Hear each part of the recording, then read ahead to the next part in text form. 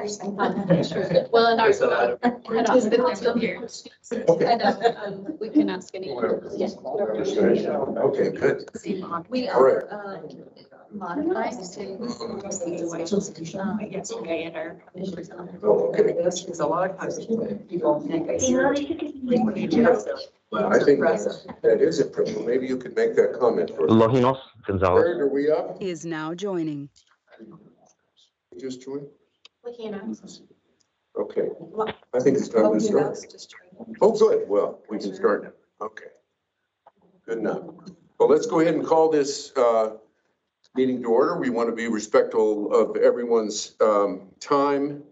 And we have a action-packed agenda today, so we'll proceed smartly. The first thing we do is a board member roll call.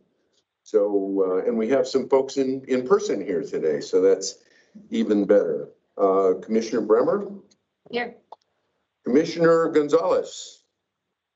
I'm here. Thank you. Great, welcome. Council Member Avila? Not quite yet. Okay. Council Member Sam Geek? Here. Kari Kilroy? Kari? She might be reaching for her mute button. Okay. I'm sure she'll announce when she gets in.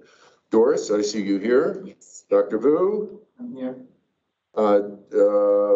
Fire Chief Ted Colas, I believe you're on Teams. I am, thank you. Welcome, and I'm here too. So we have a quorum. Okay, our first action item is approval of agenda. And as I mentioned, we have a lot going on today. So after you've had an opportunity to take a quick look at that and you have the materials in front of you, I would entertain a motion to approve. So moved. In a second? Second. Okay, agenda approved. Board of Health comments. And let me just kind of go around the room here. Do we have any Board of Health member comments this morning? I've got one. Yes, yes, sir. I did notice that, or it was noted last night that our council meeting that next Tuesday and Wednesday. Yes? No, voiceover off. Facility down south will be done. Okay, Wednesdays or Tuesdays, the blacktop down. and okay. Wednesday, hopefully the. Outstanding. So Well, continued progress at that facility. And I believe perhaps during the director's report, we'll hear about even more positive uses for that facility in Fountain as well. Very good. And Council Member Yolanda Vila is here. Welcome. Good morning. Good to be here. And you're next on the agenda. I am? How about that? So. Wow. Well, this is Commissioner Gonzalez. I got one comment, a question. I'm sorry, Longinos, here, I didn't see a hand. I'm sorry, please, sir. Oh, sorry about that.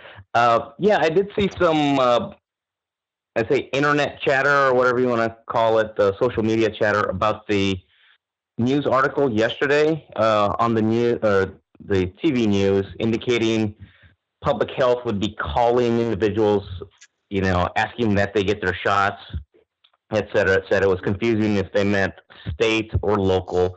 And then the chatter was, how does public health know who did or didn't get their shots? And so there was some concern of privacy. And I just want to clarify who's doing that call, et cetera, or what the state's actual plan is. I appreciate that request for clarification too. I saw the headline, but I didn't dig deep. Yes. And Commissioner Gonzalez, that's initiated from the State Health Department. So that is led through the governor's office as well as the State Health Department.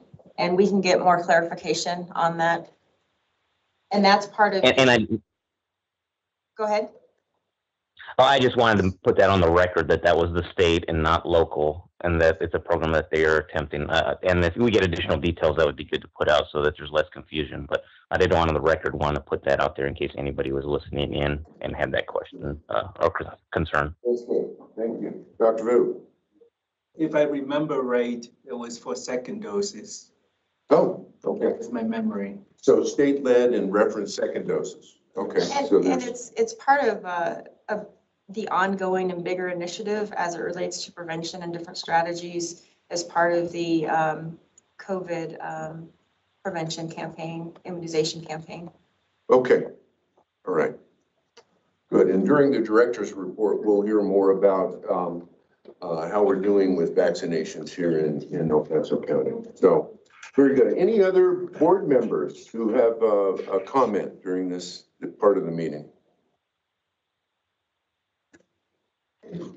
No? Okay. Well, Councilmember Yolanda Vila, I appreciate you, and you have the esteemed status of being a COVID veteran. Anybody who served on the Board of Health during the year of 2020, I believe, deserves special status. This has been, you can mark that one down in your diary or whatever, but I really personally want to extend my thanks and for doing a great job. Whereas I know, Susan, you have some comments here, and then I'll kind of finish up. Go ahead. Sure, sure. Hi. Good to see you, and I'm so happy that you're here. And so this is a follow-up, I believe, as members of the Board of Health are term limited. We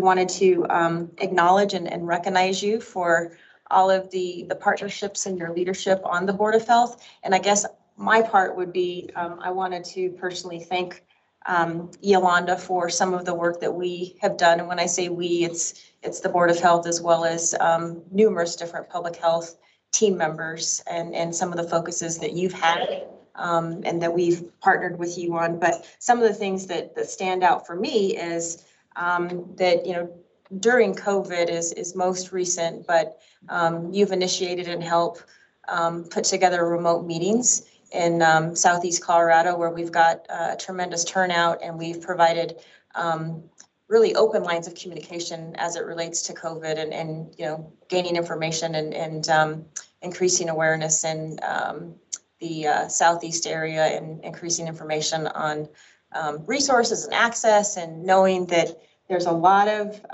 misinformation out there. So to be able to offer that type of those types of connections, I think, is highly important. And also, Yolanda also serves on the vaccine consortium, and she's been with that consortium and us through the beginning, and not even just COVID, but during your time and your leadership on the Board of Health, focusing on health disparities. And that work has not stopped on the vaccine consortium and helping us related to outreach and innovative ideas and strategies. And she's made all of the meetings highly engaged and very participatory as well. And Yolanda and I meet on a routine basis, and I would still like to meet on a routine basis and continue the work that we've been doing together. And I know Yolanda and I, we talk frequently, and so we'll still keep in touch, because as we all know, El Paso County is 748,000 people. And it's all of the Board of Health, including Yolanda and any leader. You know, it's not just a title. It's, you know, anyone who wants to take initiative and connect and make some progress. And I look forward to the continuing work together. So there's a long list of so many different aspects that you've demonstrated leadership in, Yolanda, and so I can't cover them all. Take initiative But just wanted to say a few words and just know that I appreciate you, and as well as the entire team at Public Health, and we look forward to continuing to work together. Thank you, Susan. Well, let me pile on a little bit here too. I wanted to say thank you for your eager and frequent participation in our Board of Health meetings. And that's something that I really look for and appreciate in a Board of Health member, is folks who speak up and inject new ideas and have comments and all very relevant. I think that you particularly have been a passionate champion for your district, and you have mentioned again and again the topic of health disparities. And I just wanted to reassure you that we get it. Social determinants of health and a focus on health disparities is baked into every one of our public health programs here in El Paso County. And it's always good to be reminded of that. We take notice of your comments, and as you transition from the health board back to your regular duties at the city council, I just again wanted to say thank you, and we appreciate you. We do have a little award for you also, but I thought maybe you'd want to go ahead and do you have any comments for us? I do. So when I was at Colorado College, my professor of economics, Adela de la Torre, I ended up getting my degree in political economics because I followed and took every class she had. And so she had her PhD in public health as she was teaching at Colorado College. And she asked me to do an internship with her and go to the Joaquin Valley in California to look at infant and maternal health for those migrant workers that were serving on the farms. And it was really heartbreaking because I interview women, very detailed, invasive interviews about their life. And there was this one woman who was like 8 months pregnant, and she had boils all over her body from the pesticide.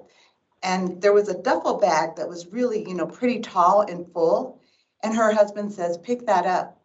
And I went like this, and I'm young and, pretty strong, and I couldn't pick it up. She got that bag and flipped it over her back. And so getting to see that, I was like, wow. And then later I did my thesis on maternal and infant care in Mexico City and the health disparities there and what was going with it being at that time the third largest city in the world.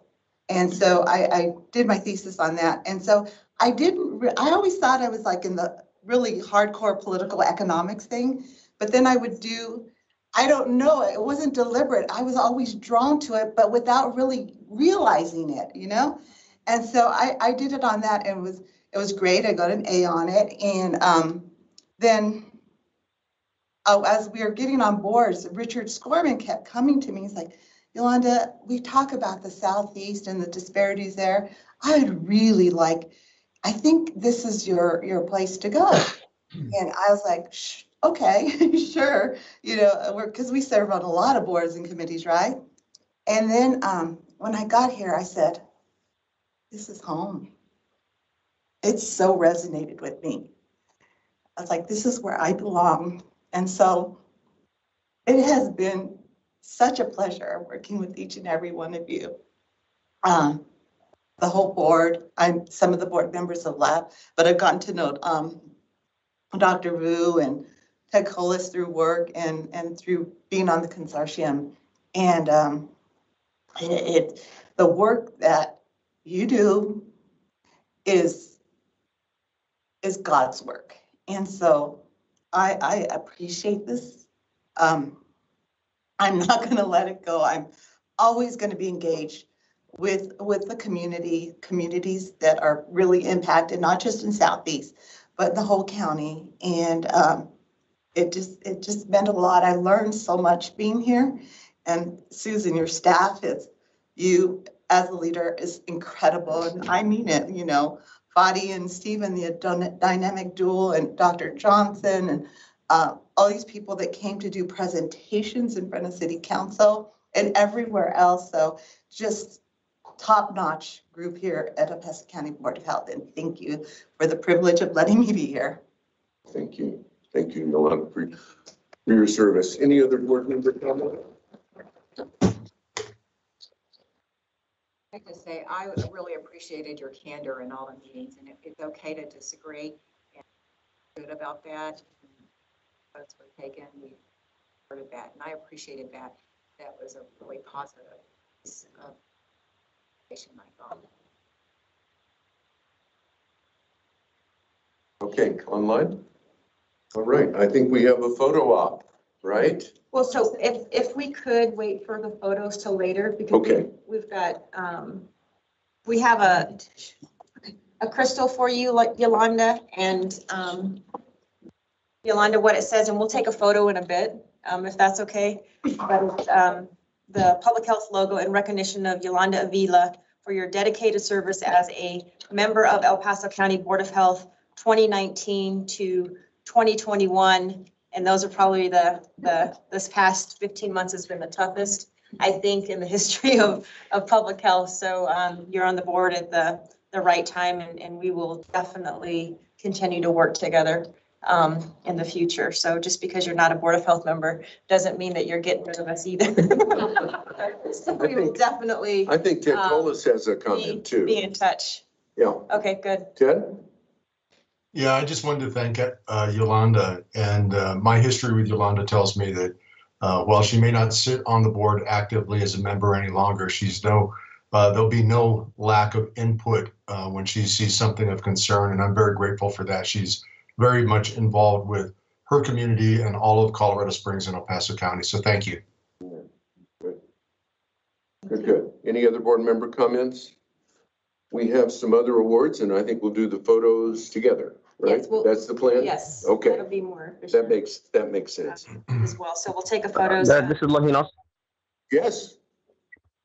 Oh, thank you. I just wanted to thank Yolanda for all the great work that she's done. I've gotten to know her from before either of us had gotten elected to our current positions, and know all the active work that she's done for our community there in the Southeast. So I've seen it for several years before our elections, and know how much she does care about the community. And I just want to thank her personally for all the great work that she's done for us. Thank you, Commissioner. Any other comments? Well, thank you again.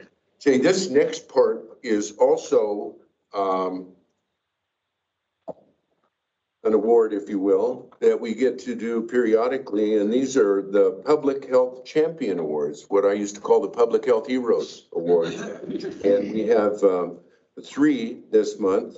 Lori Seago and Diana May, and the entire emergency incident support team. And I think there's a number of you back here. So Susan, would you mind making some comments about these 3 award winners? Sure. As everyone has heard time and time again, public health, we accomplish our work through partnerships and collaboration.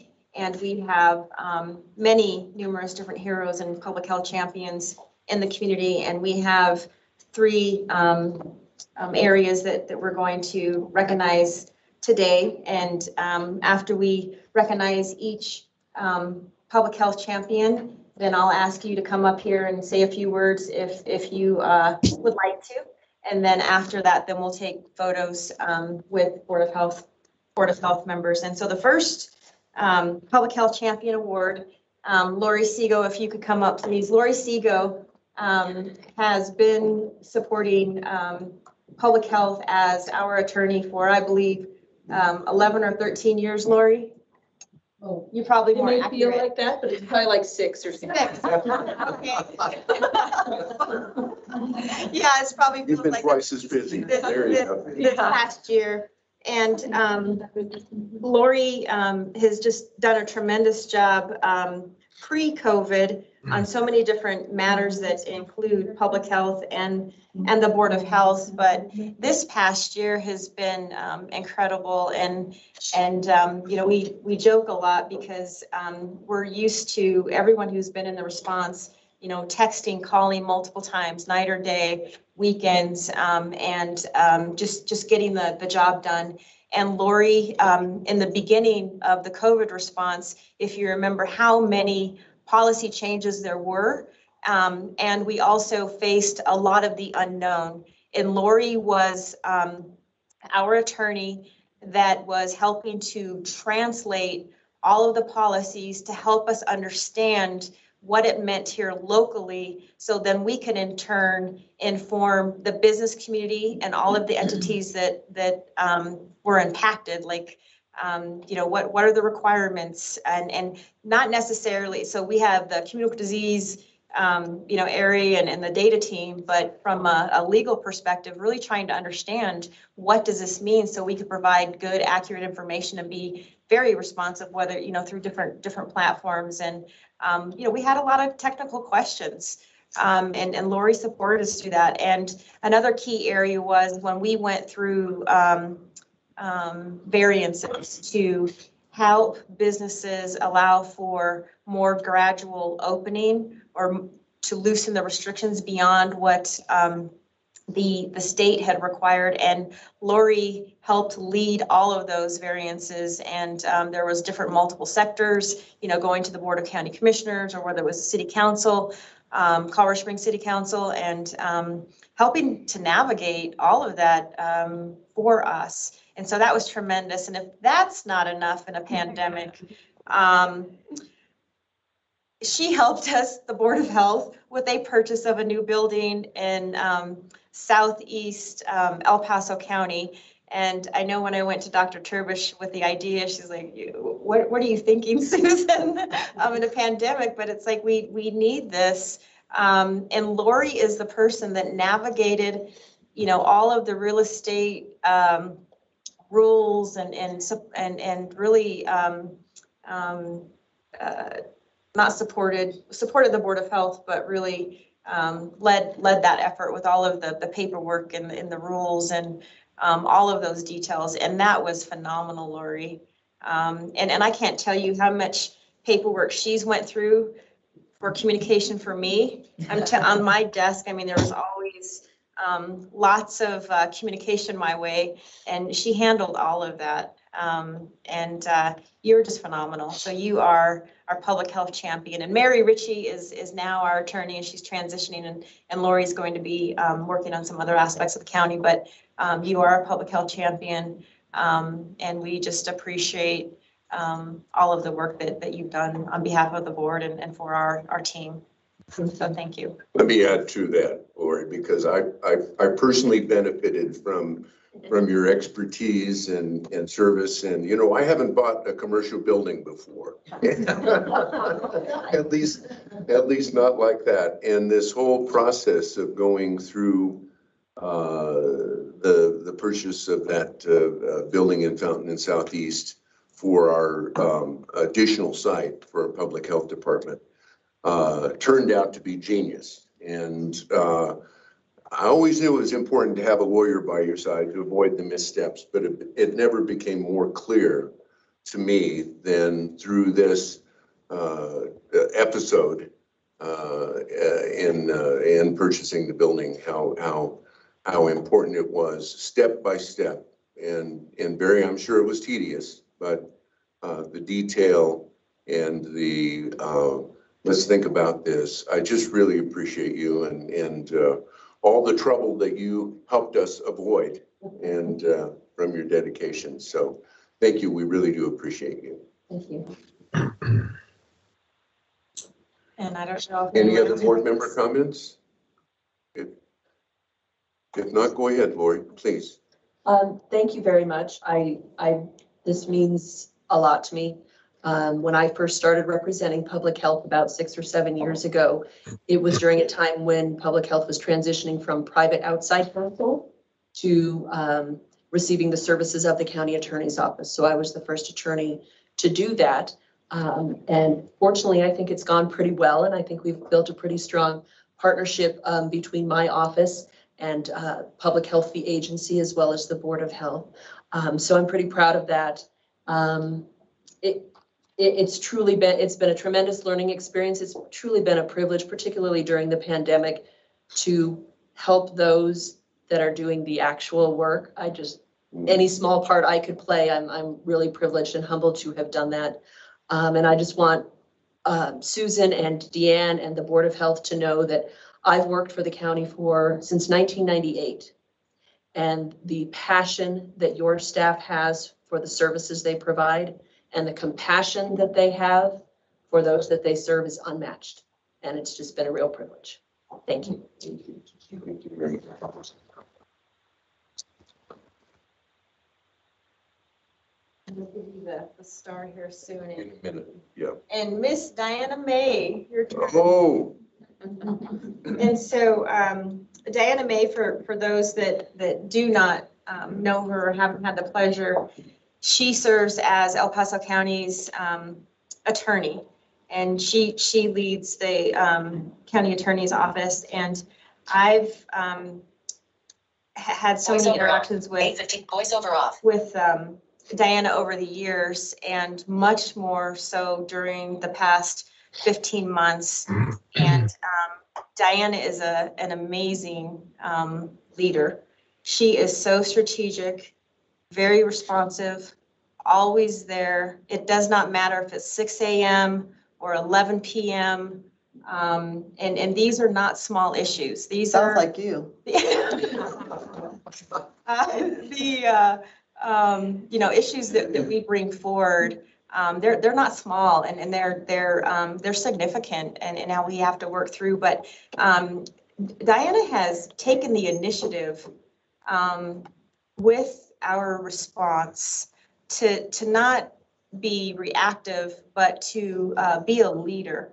And she has helped initiate our schools group, which is also led by our community disease team, Haley Zachary, as well as Jenny Best and Deanne Ryberg. And that's, with 17 different school districts and also charter schools, that's enormous. And to navigate all of that. And she has not skipped a beat, but she has really been so strategic and so helpful. And also numerous times our liaison also with some of the superintendents, and then also initiating meetings with the governor's office and the chief of staff for El Paso County's voice to be heard. But whether it's variances or being there for businesses or athletic clubs, or the jail or the court system. Another area that I forgot to mention with Lori, that also Diana helped spearhead for us, is putting a procedure together to work on enforcement. And so we outlined that. Diana helped call all of the police chiefs from all of the different municipalities and towns and cities within El Paso County, as well as the district attorney's office, the sheriff's office. And we developed a process of heavily focused on educating the community that are affected, the businesses, and providing technical assistance. Because if you can imagine that someone's livelihood is being so affected, and helping them interpret, what do we need to do here? And then enforcement as a last resort. But she helped us out with all aspects of that. But I can't say enough about Diana's leadership, her initiative, her strategic input. I have never worked with someone, on the legal front of Diana's caliber. And I can't say enough of wonderful things about you. And I will say, Yolanda, that, you and I were recognized as women of influence by the Colorado Springs Business. Diana was as well. Back, I don't know what year it was, but she was recognized as a woman of influence. But you're amazing, Diana. And we could not navigate our agency without you, your leadership, and your team, because I don't know if there's been over 100 different policies and changes and navigating, but we could not do it without you. So thank you. And I don't know if anyone else. I do. I have a, Diana. Well, good morning. My previous interactions with lawyers, and it's been, it's interesting that we have recognized two of our great attorneys here this morning. But my interactions were typically along the line of, well, maybe we have a problem here, and I'd get a response sometimes, well, it depends, but not you, not you. You bring up things that we hadn't even thought of. And in fact, my interaction with you has typically been, well, have you thought about this, Dr. Sherbush? Well, have you thought about that? And I would say the word that most closely typifies what you've done for the Board of Health and for our health department is to anticipate problems, anticipate what we could do on a formal level, on a helpful level. And I just really appreciate that you've helped open my eyes to new opportunities, and I've learned from you. And so I just also want to sincerely say thank you for all the great work that you've done for the health department and specifically also for the Board of Health. Thank you. Thank you very much. Yes, Tammy, please. Thank you. You know, and this goes for you and Lori. I have the privilege of working very closely with you with you and with Lori on multiple projects for the county, and your official title is the county attorney. And I think in the last year, I always knew you were that, but in the last year, you actually became all of El Paso County's attorney. And the way that you and your team came alongside our businesses, you know, we felt like as the Board of Health and as county commissioners, we felt like you were always right there to help us. But I have heard feedback that the businesses that you interacted with, the schools that you interacted with, the graduation ceremonies you helped put together and plan, the Olympic Museum opening, all of those people felt like you were theirs too. And you have indeed just gone above and beyond. And I'm so proud of you. I'm so excited for you. And really, I know you well enough to know that you're also about to defer a lot of things to your team. So, I mean, I know that you have rallied them and rallied Lori, and everybody in your office has picked up different projects and somehow touched COVID public health response in some way, somehow, every single attorney in your office. So thank you for that. Thank you for building a team that was flexible enough to do that, flexible enough to let you carry the things that you needed to carry. And I'm just, I'm really excited. This is a well-deserved Thank you. public health champion. Other Board of Health member comment, please. Go ahead and just raise your hand. That's about the only way we can tell. Virtually. Okay, do you see one? No? Okay, Diana, please. Well, Cami knows me well. You know, thank you for recognizing me. It means a lot to me. But although you're recognizing me, I feel like you're recognizing our office, and you're recognizing kind of the effort that we've put in, whether it be you know, changing resources up a little bit, thinking a little bit outside the box, being available whenever is needed. A little funny, I kind of sometimes have a dry sense of humor, but Michelle's going to smile. She knows what I'm going to say. So we started getting into calling Friday. I called it Seagull Friday. We would get public health orders that would drop on Friday at 5, 6 in the evening, and businesses were scrambling. And so it's just been such a team effort, from Michelle to Deanne to Susan to you know, your communicable disease team. I mean, everyone has just pulls together to make public health in El Paso County shine, and that's what happened. The hardest part I've ever had in 24 years working for the county has been the most stressful time is this during the COVID time. I'm trying to, you know, do the right thing, manage the office, meet the client's needs, but it's also been one of my most rewarding times, and the most rewarding part for me has been working with you all in the community on schools. I've always had a soft spot in my heart for kiddos and education and extracurricular activities. My son's lacrosse team just won state last night. So keeping kids, you know, I know sometimes, you know, it didn't seem like a priority, but sports, extracurricular activities, graduations, proms, those are the things that make a difference for these kiddos. Their mental health is just as important as their educational health. And you all in public health came right along with the whole team. Your schools team's amazing. Haley and Jenny have been fantastic. I know I saw Haley earlier, but Haley and Jenny were great. And thank you for letting me be part of your team. I was honored on how much you guys opened your arms and welcomed my, well, have you ever thought about, or what about? And even I think I would say sometimes, okay, I know this is a little bit outside my legal lane, but what do you think about? And so thank you for always being able to have an open mind and welcome the suggestions and partnering with the county attorney's office. So thank you. Thank you. Great.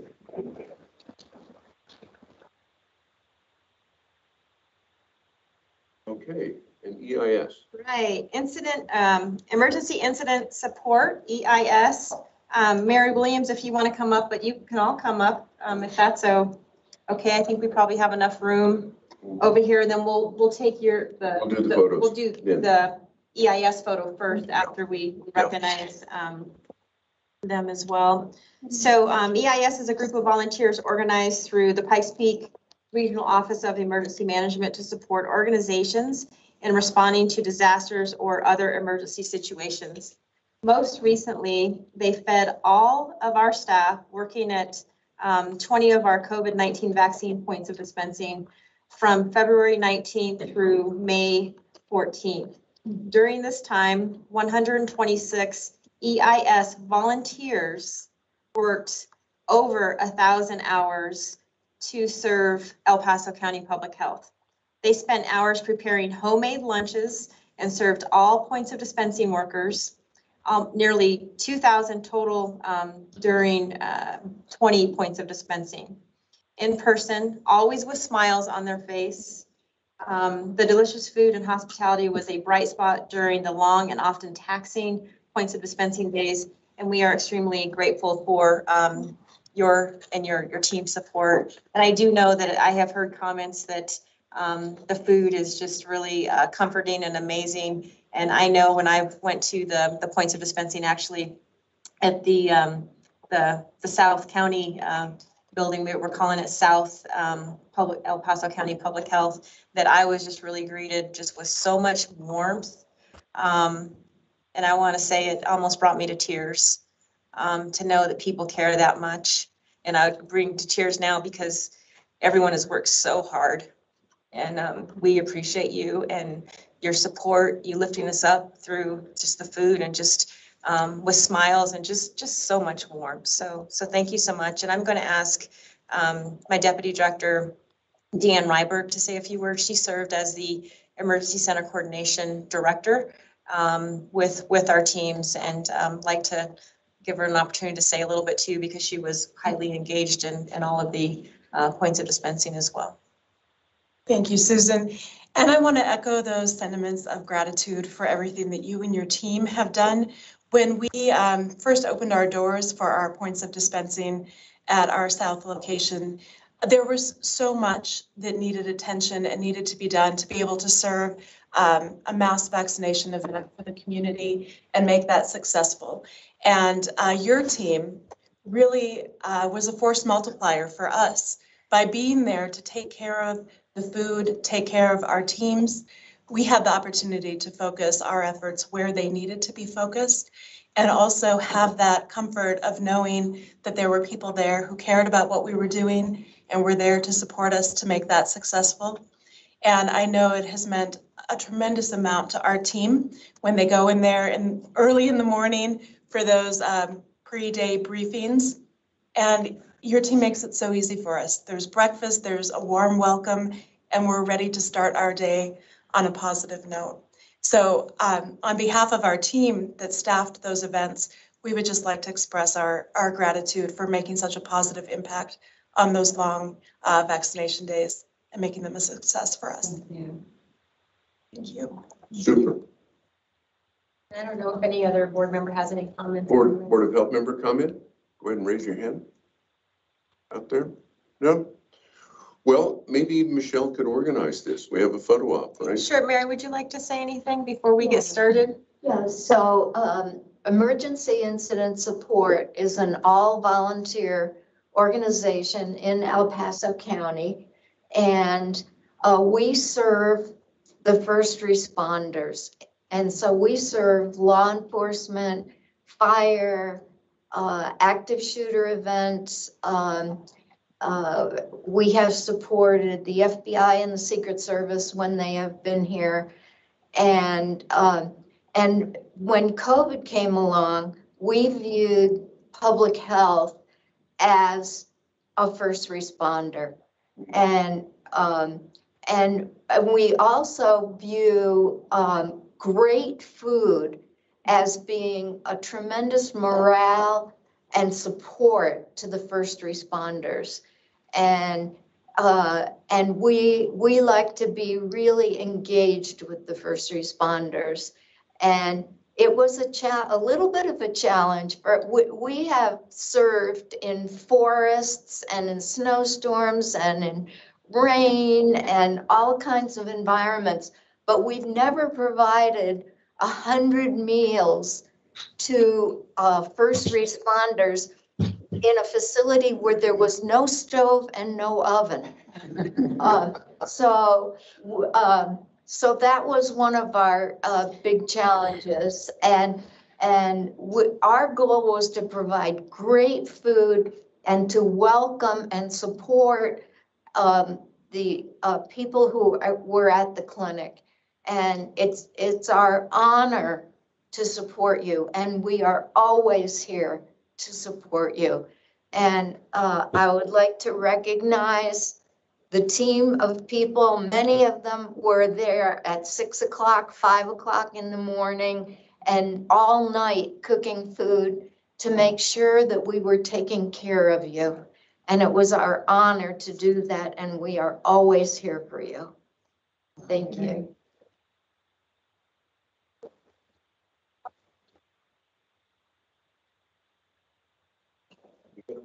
Mary, could we do a photo of you accepting the award, and then we can do a group shot too? So we can have board members. We'll do the backdrop over here today. Okay. So, Mary, if I could have you. We'll take probably like a 5 to 7 minute break for photos and then come right back. Sounds good. Okay. All right. If I could have you in the middle and board members.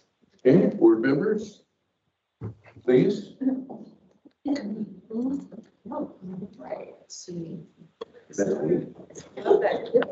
Public health hero. Thank you. Yeah, let me scooch on this. I'm sorry. Where do you want to?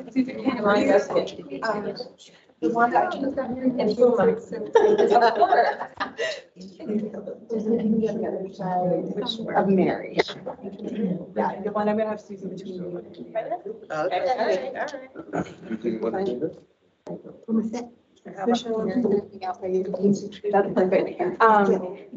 Remember Dr. Corbett? There we go. And could you go next to Dr. Turbush? Perfect. I got it. Yep. Let me see. We might need to squish a little bit more. Want to go side? So we're not squeezed in. Do you want us to squeeze in or what? Yes. Yeah, I think I'm just. With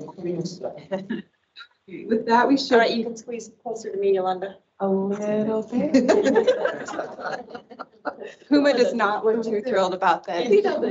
All right, and then we'll just go ahead and take several. Perfect.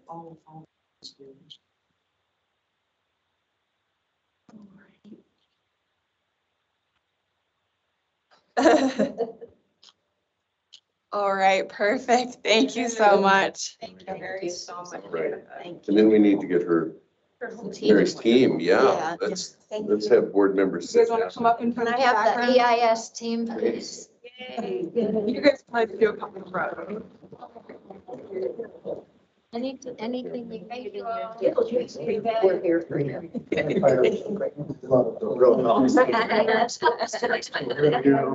Oh, wonderful. Thank you. Let's see, so you guys might have to do we might have to do 2 rows for this. Oh, we do it. Remember those, having you up front a little bit? I'm so glad someone's. And then, sir, can I have you on the other side? Perfect, and can you guys shift a little bit to the left? Scooch down a little bit more. Sometimes it is very tempting, but.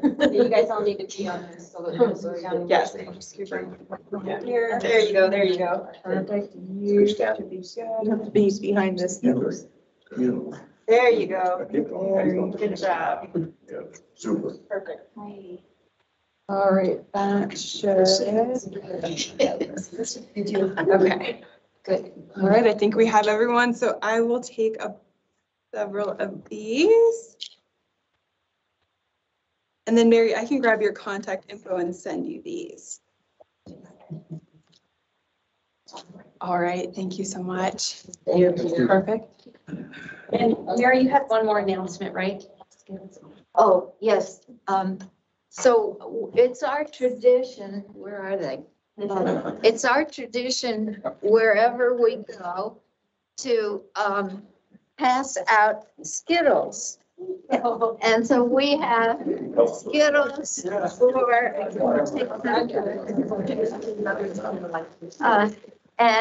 we started this. We started doing this at the fire departments, and then the police heard about it, and they wanted it, and then the sheriff heard about it, and he wanted it.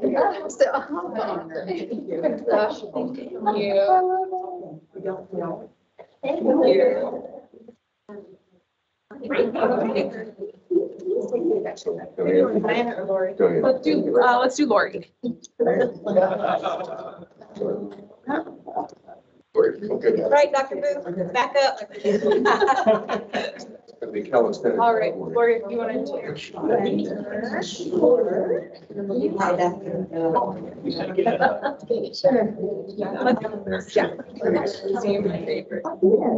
was in the other class. Oh, gosh. Yeah. Right here, bud. There you go. Remember. I think it's like the South building doing a pod, and I was like, oh. All right, just a little bit. All right. Oh, I didn't expect you. They say Jean. I got one. Never a doubt. All right, board members, you can stay, and then Diana, I'll swap you. Thank you. That was smart. Nobody moved that way. I knew you'd have it organized. These are the fun opportunities. Great development. You did know that's yellow too.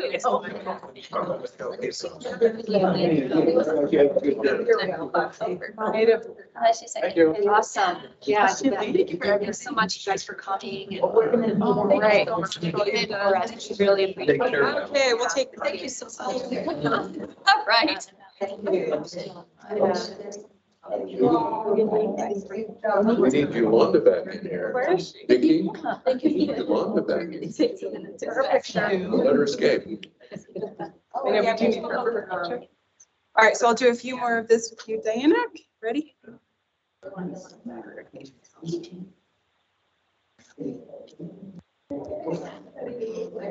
Thank you. You did it, you're good. Yes. Thanks, You're very well. So we just need, if you guys want to stay on just one Yeah. more second for Yolanda. Yolanda, here we go. Oh, yes, I grab. Okay, thanks. Cool pictures. Yolanda and. Thank you, guys. Okay, Yolanda, if we can have you front and center and of course. There we go. Perfect. That's gonna be a cute photo. Move over. You think he's getting the award?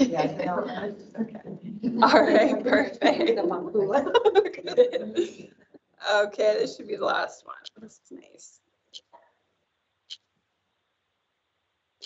All right, thank you, everyone. Right. Thank you, thank you. Yes. Thank you. Thank you so much. Thank you. Thank you. Ready?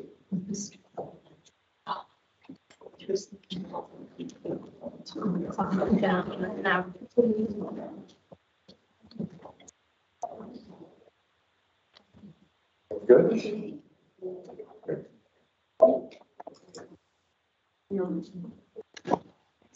And that's one of the happiest things we get to do. Let me just comment for the board members' sake. Thank you, Diana, Lori. Thank you. Appreciate you. Mary Williamson from EIS commented several times that our public health staff are first responders. And I think it's important that we foot stomp that we reinforce that for the benefit not only of our staff, but for others out here who might look at public health as doing some other things, which we do. But we really want to be and are in that category of first responders. And it becomes increasingly evident that this is what we do. So along with the police, fire, ambulance, and others in the emergency response community, our public health staff are right there with you. So thank you. We have an action item here, approval of minutes. The May 26th Board of Health minutes are in your packet, and you've had a chance to look at them. I would entertain a motion to approve. Yolanda, move to approve. Thank you, Yolanda. And a second? Second. Okay, all in favor? Aye. There we go. Now, an audit presentation here, the 2020 audit presentation. And Nikki, who's going to be doing that? Is that you? You're going to do it? All right. You know, we normally, I mean, in most places, don't until quite a bit later in the year. So this is terrific. Thank you. Thank you very much. Good morning, Nikki Simmons, El Paso County Controller.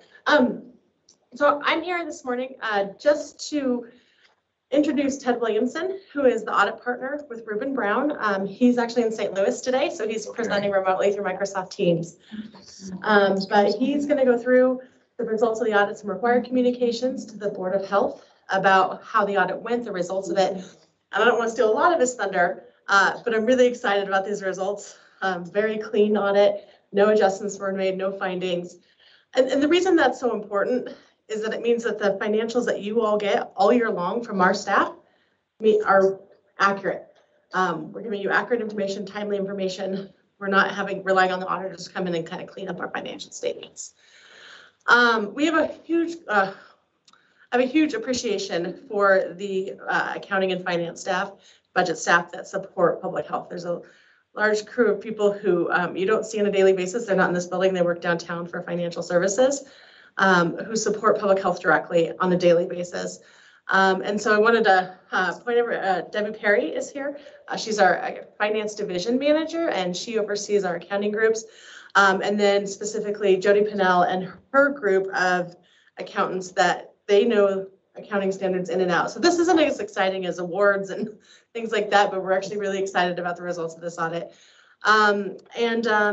This report has been given to all Board of Health members as well as it's available. It'll be available on our website, open for public inspection. If anybody has any questions, this also included a full federal audit of all the federal funds you received last year, which was significant and continues to be significant. So just wanted to pass on appreciation for the staff and introduce Ted. So Ted. Good morning. Can you hear me? You do, Ted. Thank you.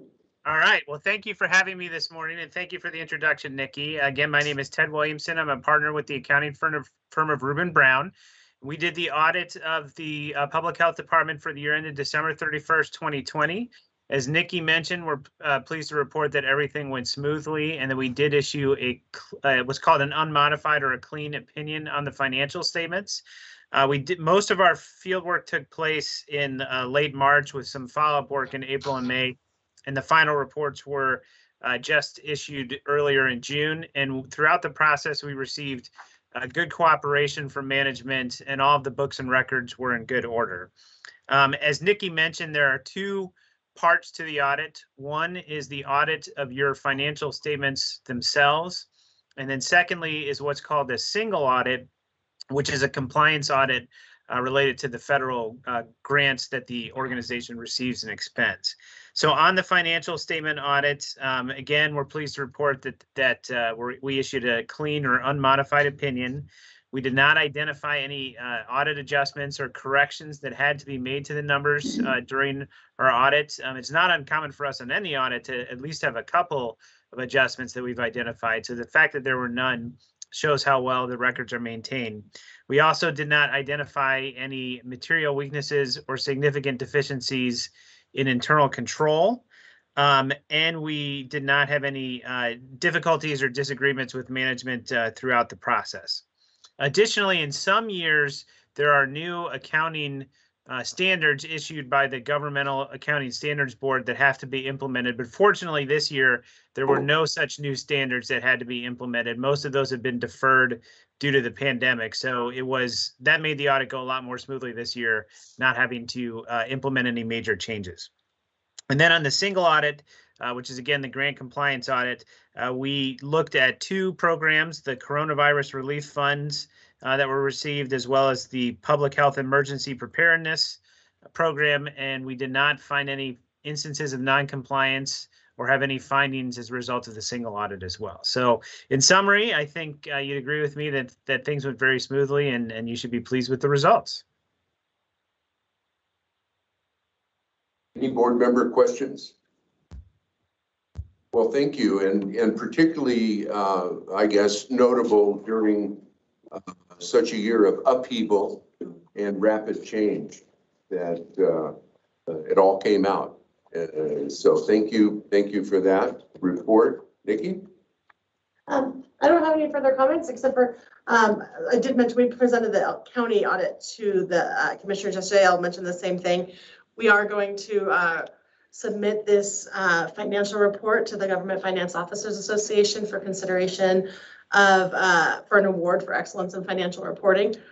We received it last year, and we're one of very few public health departments that submit in the entire nation for that. So we're hopeful to receive that again. We believe that this report will receive that award, and we're excited about it. So very well done. So thank you. You might be the only public health who submitted this year. Nikki, is it not true that not only is this an exceptional audit, but that it's completed much earlier than is typical? You know, I don't know another. I guess I can't speak to that because I don't know. We do it earlier. You know, we get it done sometime in May. This was issued June 14th, just because we have to issue it before the counties. The statutory deadlines for things sometimes are in September. When you work in corporate accounting, closures are a little bit earlier. Governmental accounting takes a while because there's a lot of standards to do with pension and it takes a long time. So we rely on a whole bunch of other audits to get done before we're able to issue the final government audit. And so it takes long. That's what delays it. But yeah, really, like, this is done earlier than we're statutorily required to get it done. So well done. We're very excited about that. I think you're still up there, or you and Lori, right? Lori Clayton is going to handle the financials today. Great, thank you. So the next action, thank you very much. Our next action item is finance and budget. And we have Lori Clayton, who's going to talk to us about quite a few things. First of all, the May 2021 financial summary. Right. Lori, are you out there? I am here. Thank you. Okay. Good morning, Board of Health. Today I'm bringing forth the May 2021 Public Health Financial Report. And there it is there on the screen. First off, for the revenues, they're kind of trending as we've been seeing the past few months, other than the program-specific grant revenue. They've been Lori, coming if you could speak up, I'm sorry, if you could speak up just a little bit. It's kind of garbled on our end. Okay, sorry about that. For the revenues, other than the program-specific grants revenue, they've been coming in as we've been seeing throughout the year, a little bit low. With the program-specific grant revenue, it is coming quite a bit low to budget. And as we've been seeing and as expected, much of that is due to the resources dedicated to COVID-19 response efforts over the last year. And we have been receiving funding, as we've discussed in prior months, to cover that response. So overall, there's no concerns that we have for revenue in general. For the expenditures, as you can see here, we're showing significant underspending in both personnel and operating compared to budget. And currently overall, revenues less expenditures, we're showing a positive net impact to budget of $983,912. And this is without spending any reserves at this point. So that's kind of where we are through May. Are there any questions at all on the financials? Questions from board members about our May 2021 financial summary?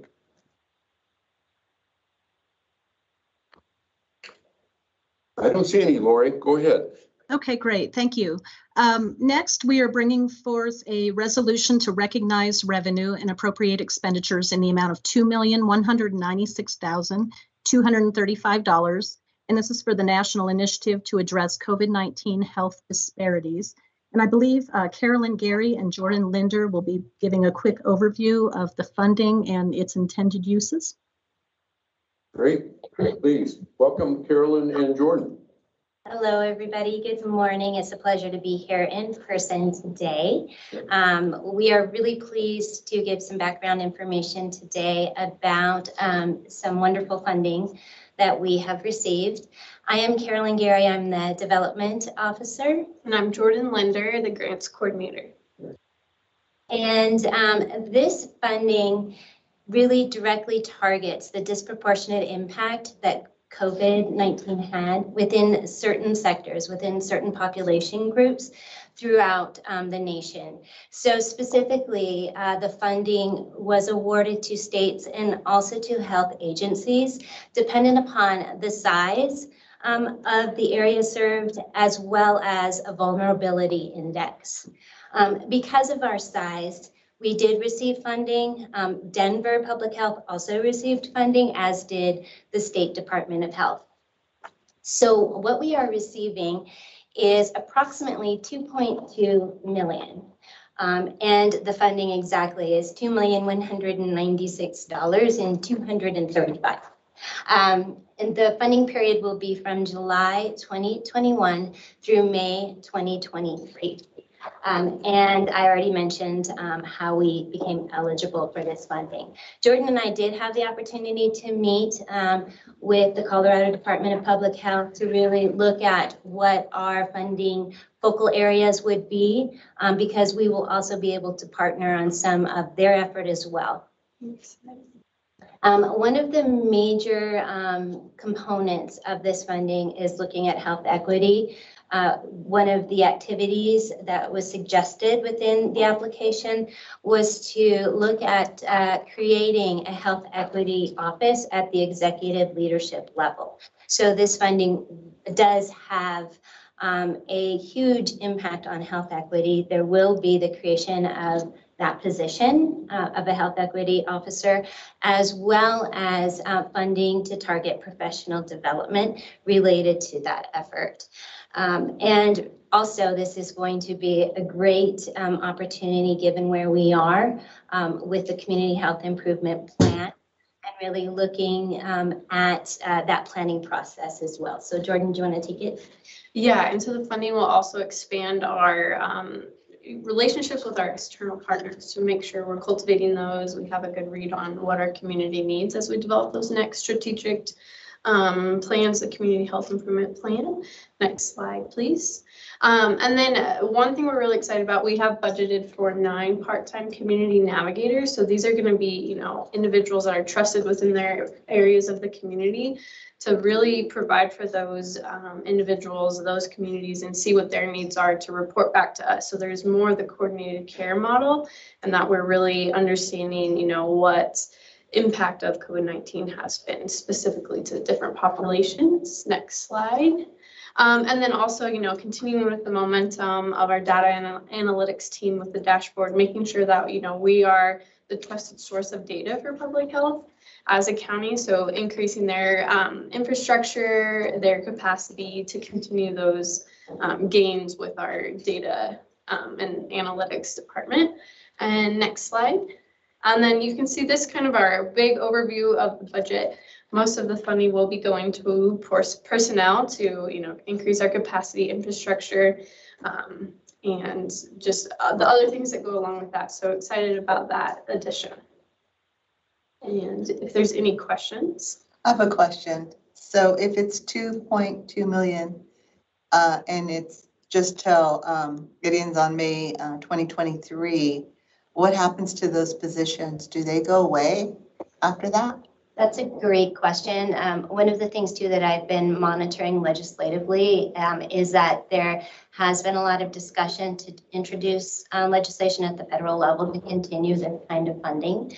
But knowing that we will be looking at that point in time, we've already, as the development office, have been actively engaged to ensure that there will be continuity within those positions. So looking at sustainability with other grant opportunities. I'd like to say something. So, I mean, I think that that's a great question related to a population our size. How are we going to continue with the public health infrastructure here at the local level? And so that's something that we'll continue to advocate for, not only at the federal level, the state level, and the local level. The good news that happened a couple of weeks ago, that our state legislature approved additional core funding coming from the state for 3 years, and that it's on a population basis.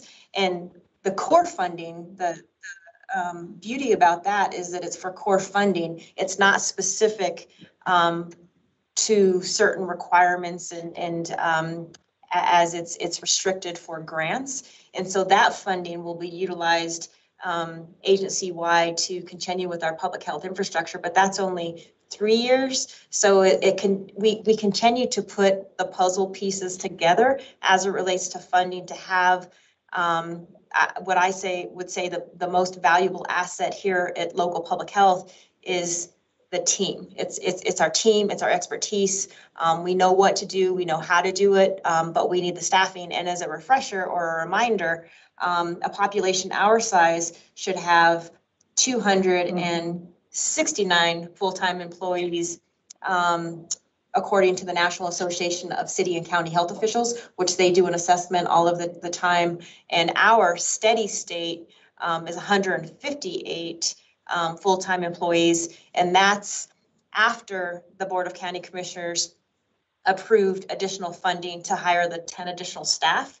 Now with the COVID funding, and this is, there's so many different funding streams and timelines, and that's where I really depend on Nikki and her crew, that some of it goes through 2022, 23, 24, and 25, but it's really a matter of how do we focus on priority areas, which the health disparities is, and that equity officer, and then how do we piece that funding together. And I would always say it's a work in progress. And that it continues to be, but at least we're getting more of it. It started and funded through the CDC grant. Yeah, because I love this, the equity officer, and is it 9?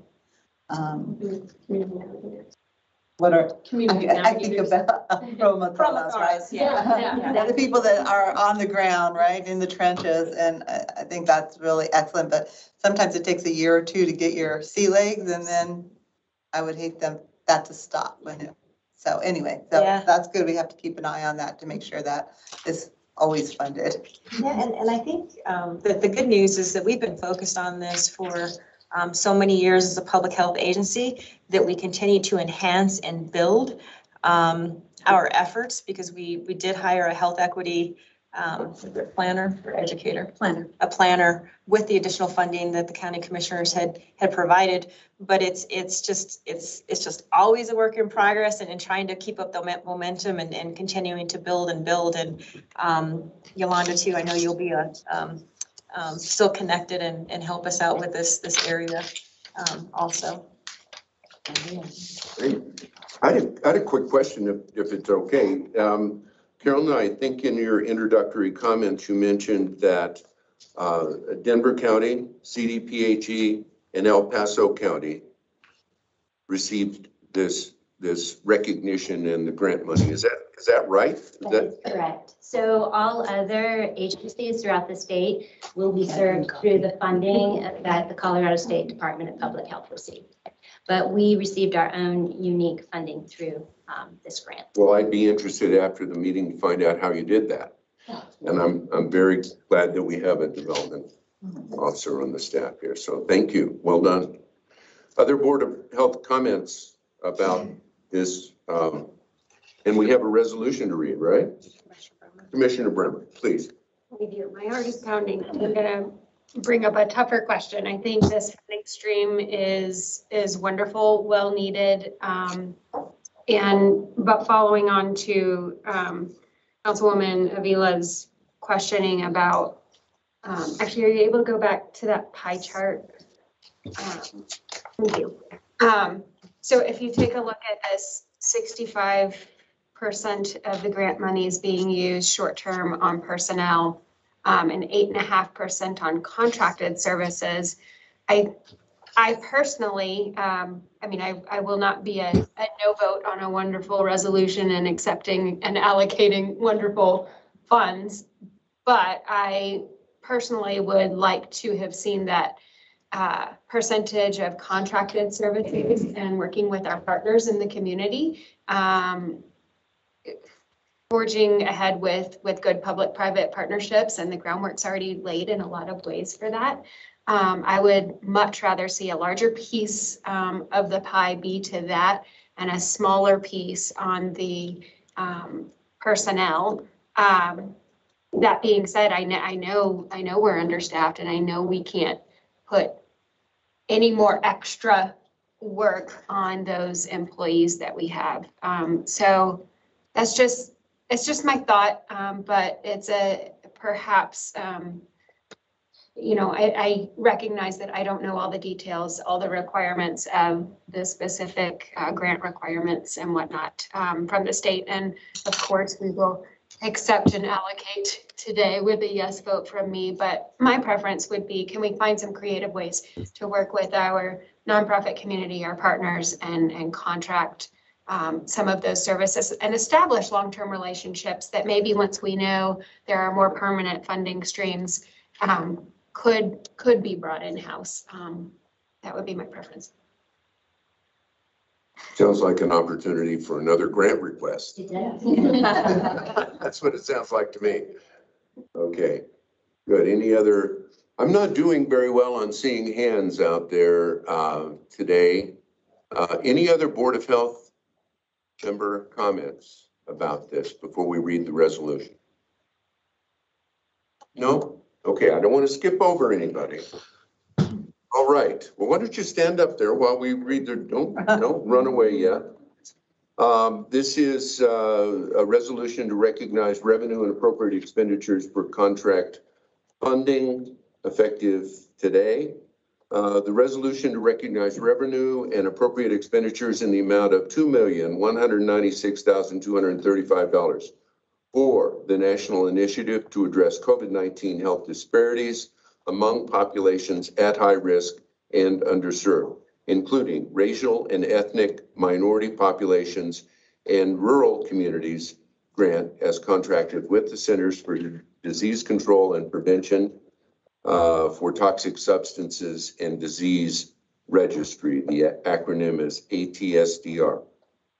Whereas CDC/ATSDR will provide El Paso County Public Health with funding in the amount of $2,196,235 to address COVID-19 related health disparities and advance health equity by expanding state, local, U.S. territorial, and freely associated state health department capacity and services.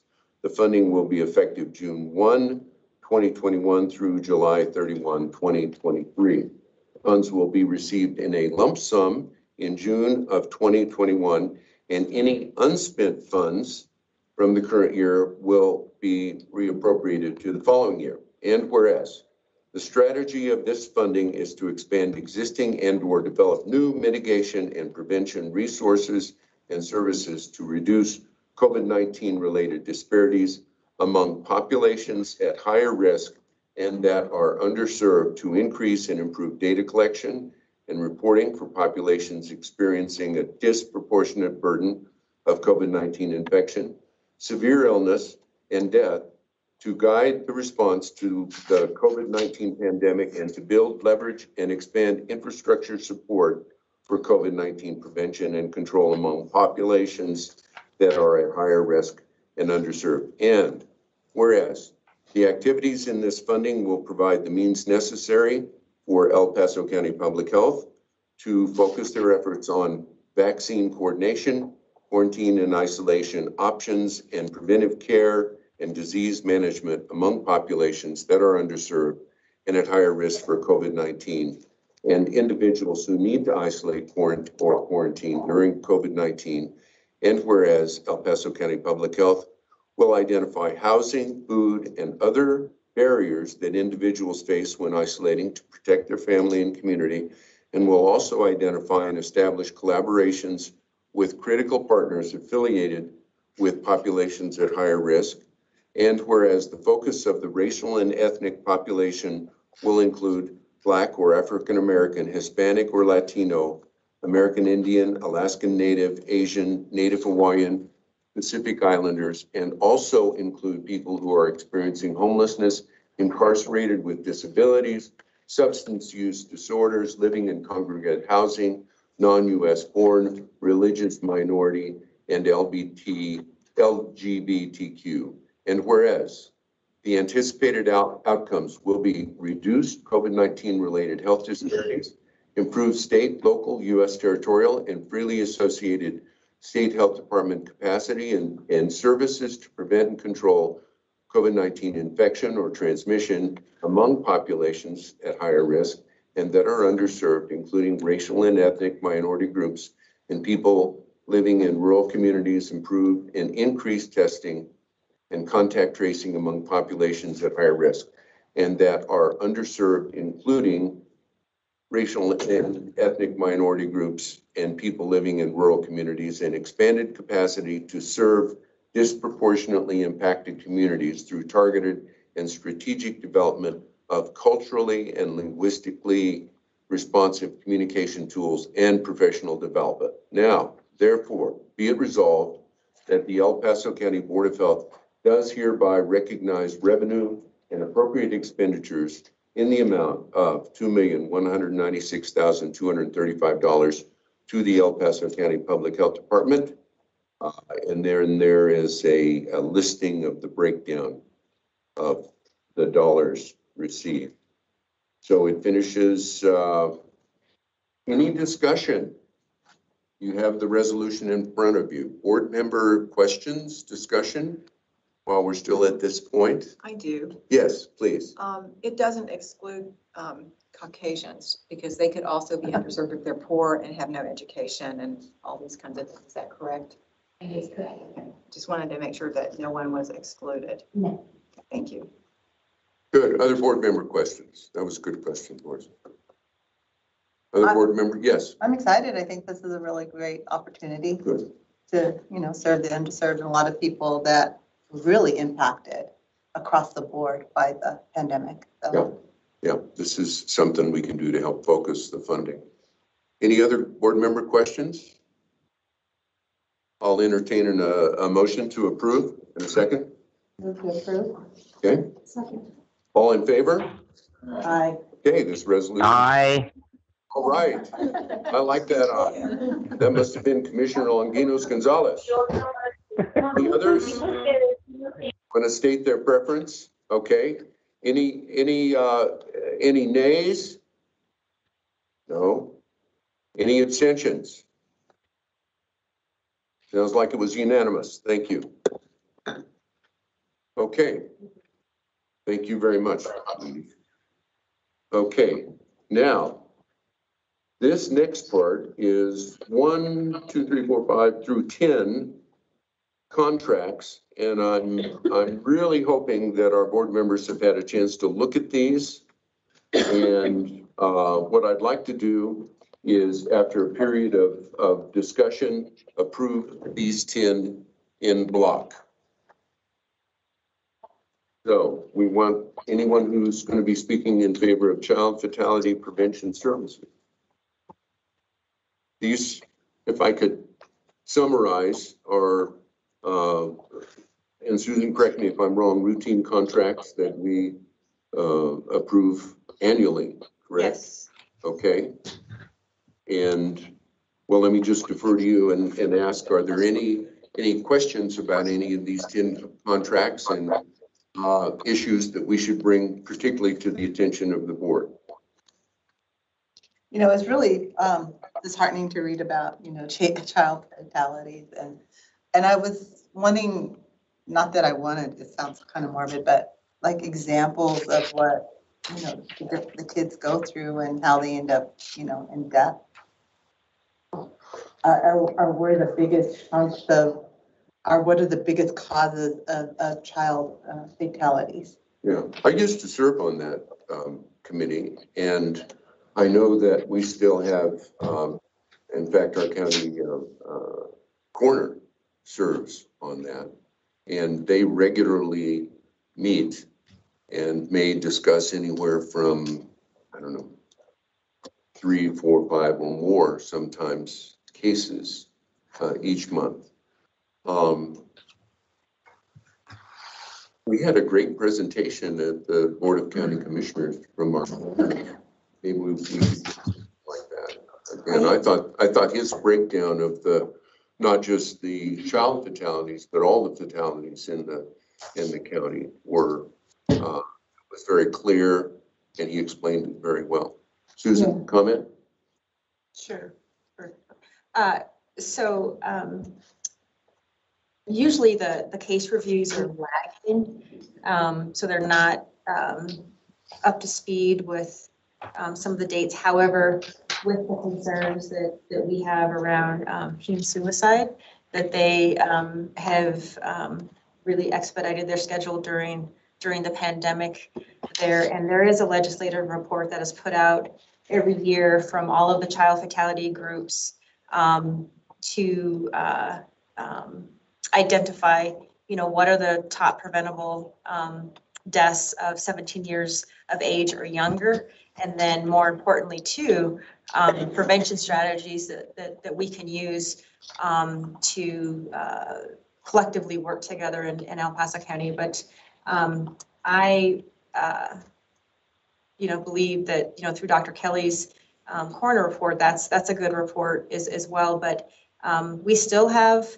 a tremendous amount of concern, as we should, with what we're seeing with teen suicides. That is extremely concerning. And I know that we have concerns around sudden death syndrome.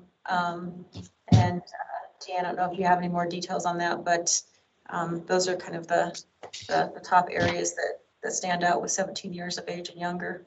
Yeah, I remember reading, it's been several years, that children like 10, below 10 are committed suicide, or they really can't, they're not really sure if it's suicide or an accident, but they really think it was suicide. But so I was just trying to figure out what it is that's taking our kids, and even younger than teens, if there's any data on that. I was just curious about that.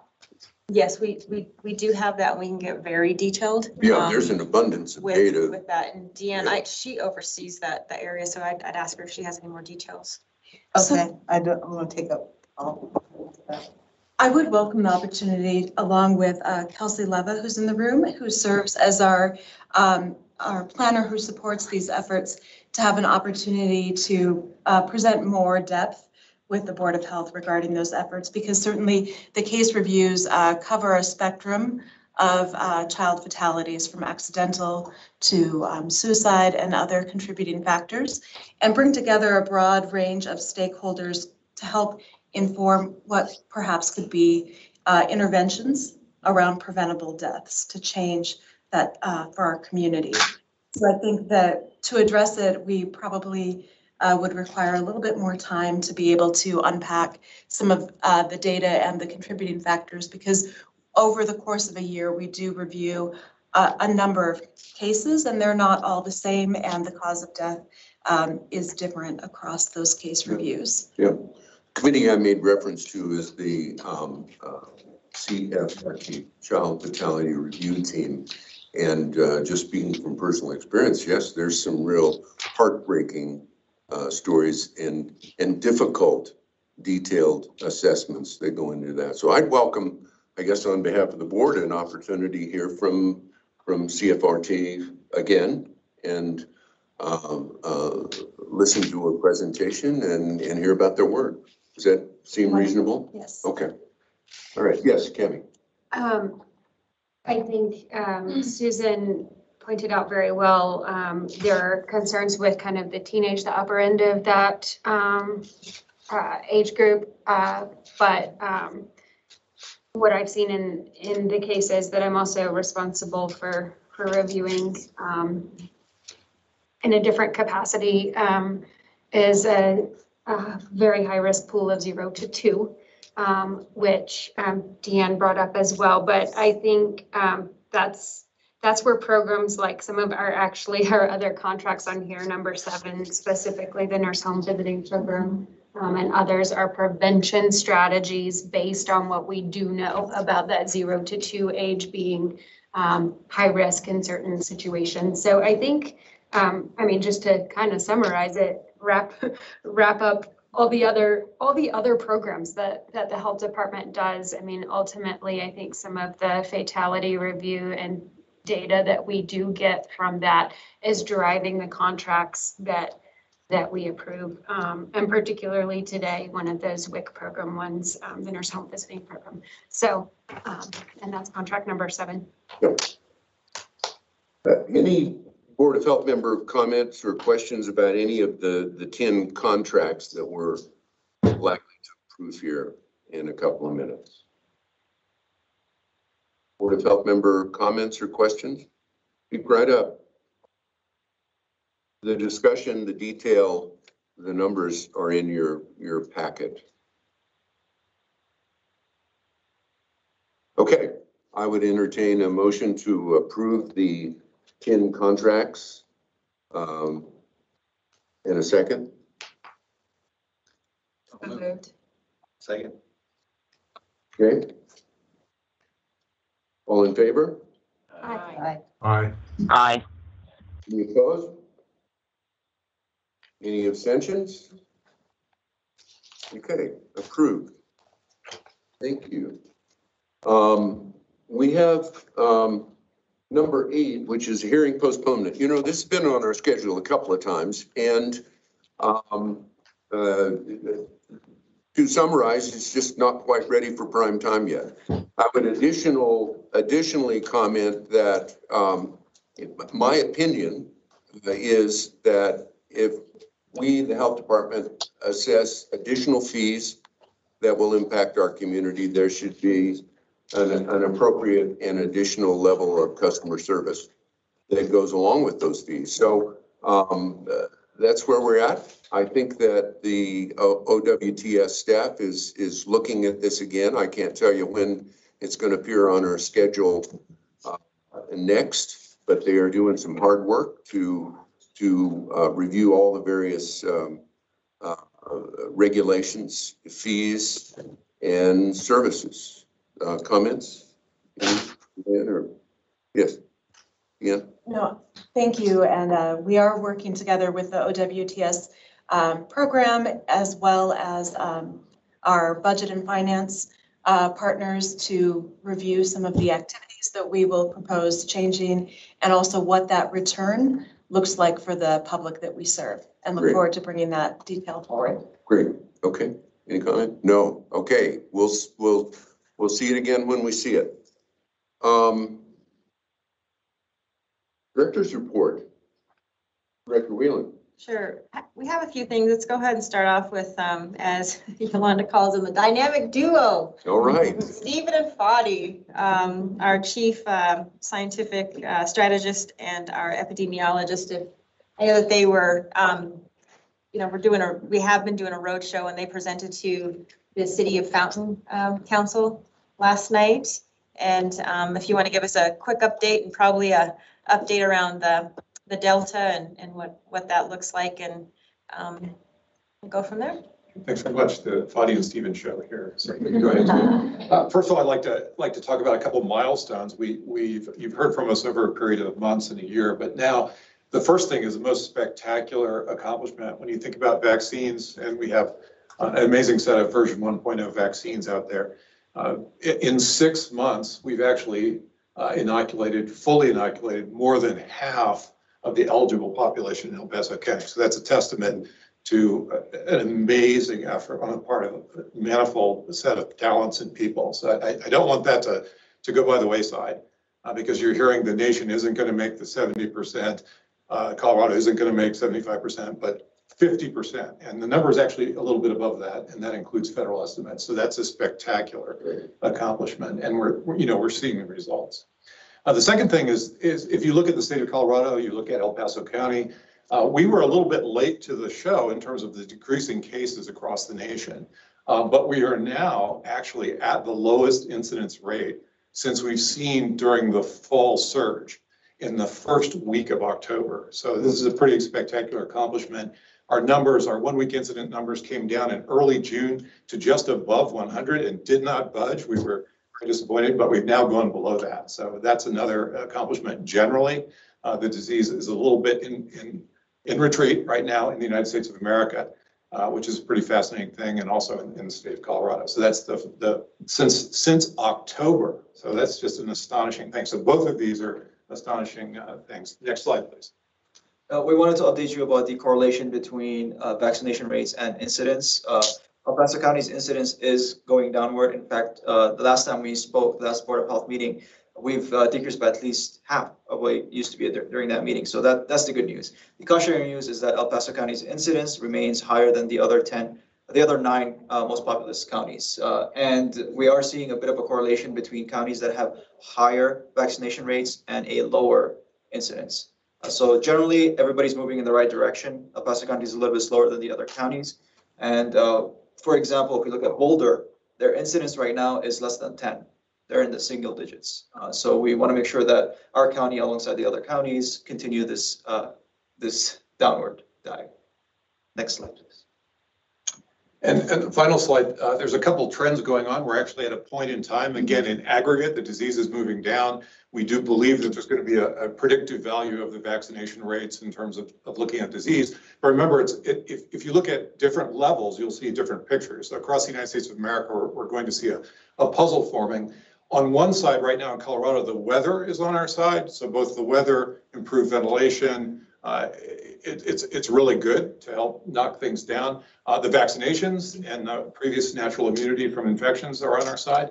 One of the things that's moving against us are the variants. And this is a picture, it's quite a nice picture. It's just an example, it's a little bit hard to measure, but recently WHO renamed the way we talk about variants. So if you look on this slide, we're showing variants of concern. Only in the last week or so has the CDC added the Delta variant as a variant of concern. If you'll recall, Alpha, we used to know as the UK variant. Delta, we used to know as the Indian variant. And what you can see now, this is a picture from the state of Colorado. And what they're showing is they're actually taking some set of samples and sequencing them. So it's an imprecise image, but what we're seeing is very rapidly, Alpha had been the dominant strain, the dominant variant, but that dominance is now being threatened by the even more transmissible Delta.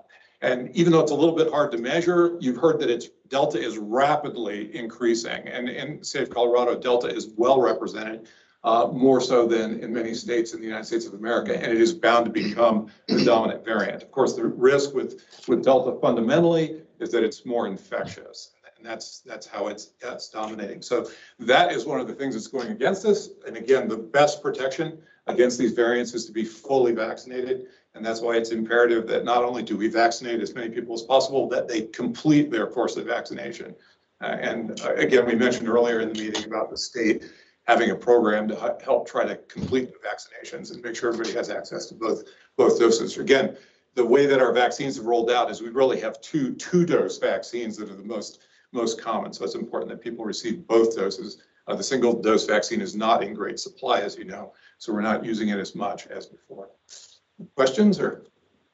We promise to be brief. So Yeah, I have a question. we do. Please, go ahead. You know, in the fall, I know you're probably looking towards the fall because we're going to encourage people to get their influenza vaccines, Pneumovax, and all of those kinds of things.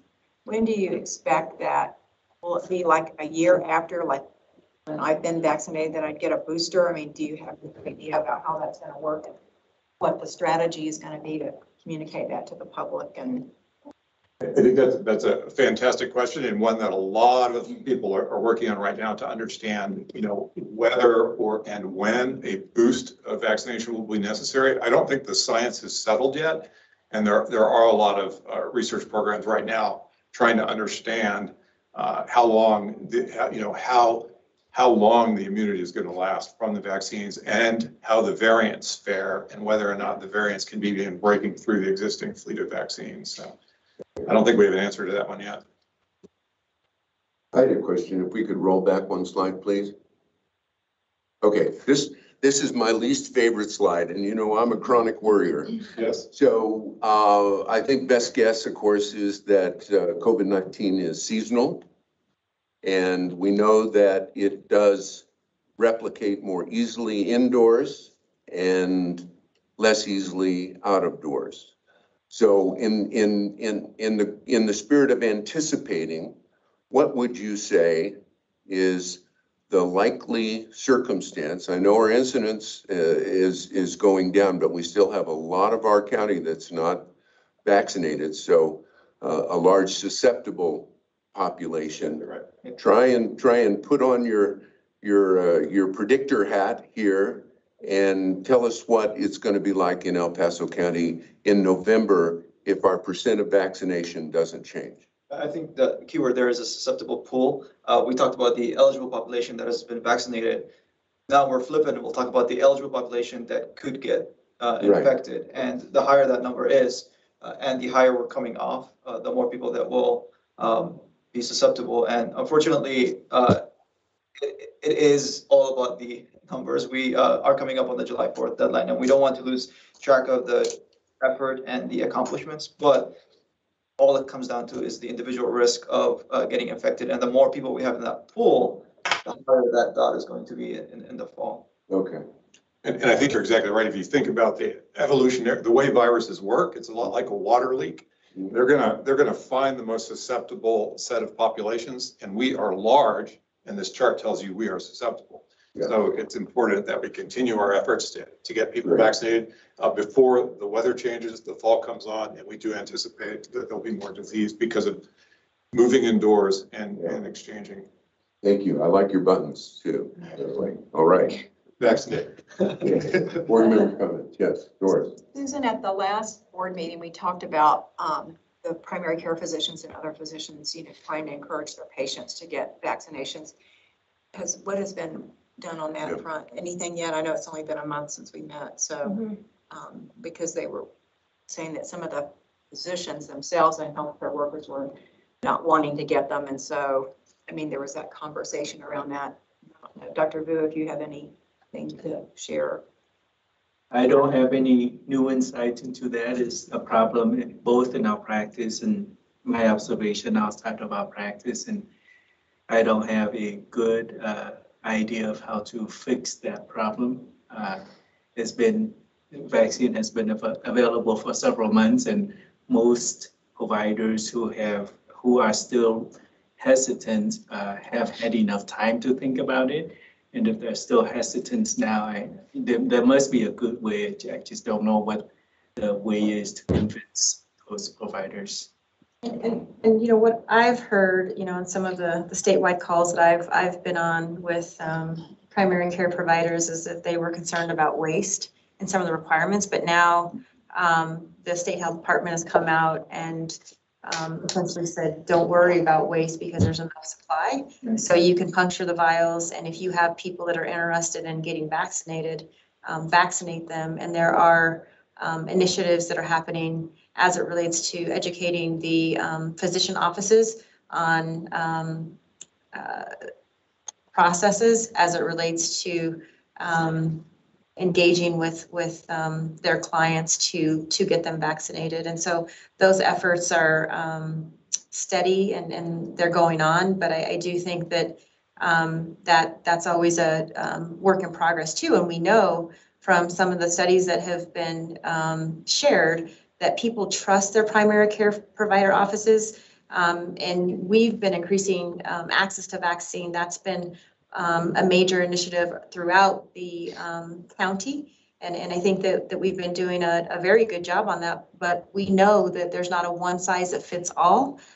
So mass vaccination is not going to work for everyone. So a close relationship with, your individual doctor and having that conversation, will be another area that I believe that people will seek out and be able to get access to the vaccine. And Deanne's going to talk a little bit about where the plans for mass vaccination, because there's going to be a devolving or demobilization of the World Arena mass vaccination on the 28th of this month. And so the last day for that mass vaccination site will be the 27th. But we have some other plans in the works. We're continually navigating and strategizing with our vaccine consortium on where to go, what tactics to utilize to provide vaccine, but to get innovative. And I think there's so many different ways that we have to work on, but that's something working with provider offices will continue. Susan, if I may, one factoid, 50% of the population doesn't sound like much fully vaccinated, but that's more than 630,000 vaccines delivered, individual doses, which is pretty amazing. And then also to your question about time is on our side as more people become comfortable with watching vaccinations and the safety profiles become more evident and versus the risk of not being vaccinated. That's on our side. The other thing is that when the vaccines become fully approved, and we do believe that that's going to be happening in the next several months, as well as the Moderna vaccine becoming potentially available for the younger people, which has a less restrictive cold chain. So these are all things that are going to play into availability of vaccinations. When do you think it'll get the official approval? Which one? Okay, the process for each of them. Oh, Pfizer, Moderna. Yeah, so the full approval, both Pfizer was first because they were the first vaccine. Have they been fully approved? They have not been fully approved, and that typically takes several months. I mean, and during normal times, but these are not normal times, so we don't know what to expect. And then also Moderna just recently applied after the close of their clinical trial with the 12 and up age range. But again, those processes are sort of competing processes. And I don't think we have any sense yet. Deanne, are you familiar with the latest on that? But we're talking months. A month? Before the fall? Yeah. It's hard to say, but I think it must have been a news article, but they're talking about 3 to 5 months. But that all can change based on. And then there's another one is just approval in general for younger ages still. And that's a major, that will be a major breakthrough when that occurs. Of course, that's a much more challenging calculation, from the standpoint of safety and recommendations. I think that will make a big difference. Make a huge difference. But so there are a lot of things moving in our favor, and generally people, as time goes by, they start to understand there's more acceptance of, and the questions are getting answered, and they're genuine questions. I mean, there are people who have genuine concerns and questions. By the way, presently, most of our vaccinations are actually occurring in pharmacies, which is fascinating because people know about pharmacies and they're ubiquitous. So they're getting their vaccines in pharmacies. Good. One more question. Let's see. Ted Colas, please. First of all, I want to thank Fadi and Stephen. It's always fascinating to get their information. And I appreciate the approach. There's a lot of negative press about El Paso County only being in the 50s when other counties in the state are in the 70s. But the 50s and the amount of 50 percentile in the amount of time that we have had this vaccine is truly a remarkable feat. And I appreciate the positive energy going into recognizing that. While it might be lower than other counties, it's still very high percentage in a short amount of time. That said, I think some of the hesitancy with vaccination had to do with how rapidly these vaccines were developed. Now, though, we have had the vaccines in arms of people, myself included, for over 6 months.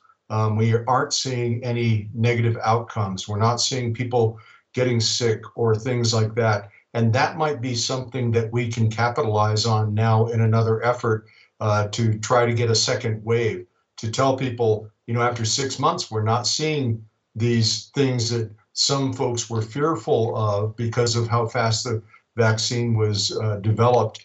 And if we can maybe come up with some statistics, and I know that the statistics are out there regarding how many people the illness,